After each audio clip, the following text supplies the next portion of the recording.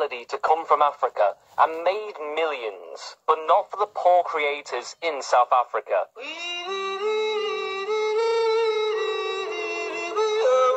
Zulu singer Solomon Linda recorded Mbwe in 1939, which went on to become The Lion Sleeps Tonight and made $16 million, almost none of which went to him or his descendants. His name was nowhere on the credits. The musicians lied and said it was a traditional African song, so they could get royalty credit, and the only person who gave Solomon credit was Miriam Makeba. But one of the biggest exploiters of the song was Disney for their use of it in The Lion King. Solomon's descendants sued Disney, reaching a settlement where they'd receive royalties for the song.